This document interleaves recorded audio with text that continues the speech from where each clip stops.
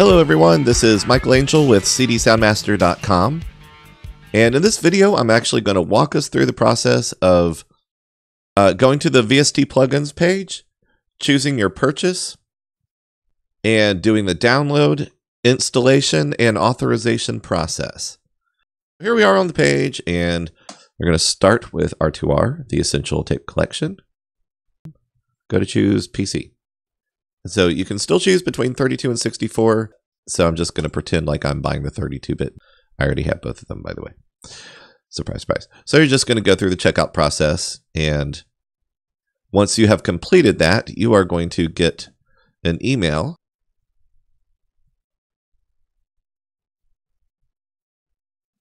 I'll just show you an example right here. Obviously, I did this a few times. Your purchase is complete. So you can view and print your invoice if you'd like to. View purchase online.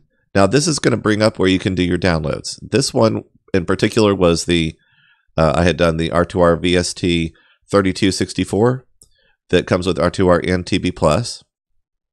And just to show you that on the page, you see right here, download Reel2Reel VST plugin and Tape Booster Plus audio plugin and save. So rather than $149 and $49, you get them combined for $179. And customers, repeating customers, please always email me. I'm happy to work out a deal for you. All right, so what you see is here you have your 32-bit you can download. You have your 64-bit you can download. You have Tape Booster 32-bit you can download. You have Tape Booster 64-bit that you can download. For product support, contact me at my email. And you can also get me at CDSoundMaster@gmail.com. I'm trying to stay current on checking both of those. So after you do your download, you can start the installation process. Now I've already done it, but I'm going to go ahead and do it again anyway. So let's start with, you are probably going to do the, most likely you will do the 64-bit version.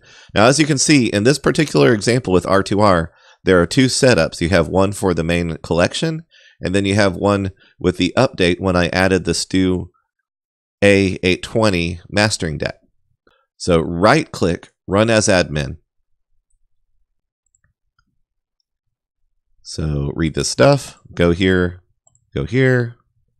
Actually read this, you'll see that I don't allow you to do some things, and I allow you to do some things. I want to choose my 64-bit program file location. It's already there, but I'm going to do this anyway.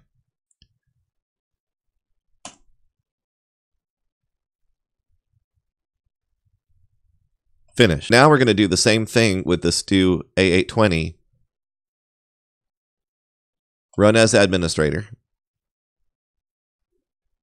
Yes. Next. Read it the first time. Plugins. And boom, here we go. So now, very important step, when you open up your DAW, I'm going to be using 64-bit Reaper. Probably need to update this version. Use the right-click run as admin, just like you did for installing. Okay, so here you can see CDS, R2R, PC VST. Okay, so here's the folder. It's got all the programs in it. It does not have your serial or authorization file yet. But this, where you have installed, is where you are going to find your serial file and send it to us, and I will authorize it and send it back with your auth file. You'll paste the auth file in the same location, and then you're set to go. So I'm going to just choose the first one in the list, the R2R Akai High with a Maxell UDXL 3590B. That's the tape stock that it is. All right, so here it is, and it looks like it's ready to go. The in gain works, the out gain works, but bypass works, the over button works, but the drive button is sticking in place at the start position, and it has not been authorized yet. So now that I have opened that in my host, you can see now the R2R.ser file has been generated. So this is your serial file. Email this to me, and I will show you what happens when you get it back. All right, so one last time, you're going to right-click Run as Admin to open your DAW, your digital audio workstation. Once again, in this case, I'm using Reaper. So now you can see I've got the same R2R open again. And this can be anything in the collection, in fact. Let's choose the infamous 15 IPS high setting on Wonderful Studer, so we can go back and forth between these guys. Now you will see that the drive now moves freely, and you can reset it to 12. So in Reaper, you can use the Alt key to make a slower motion, make it easy to dial in very fine details.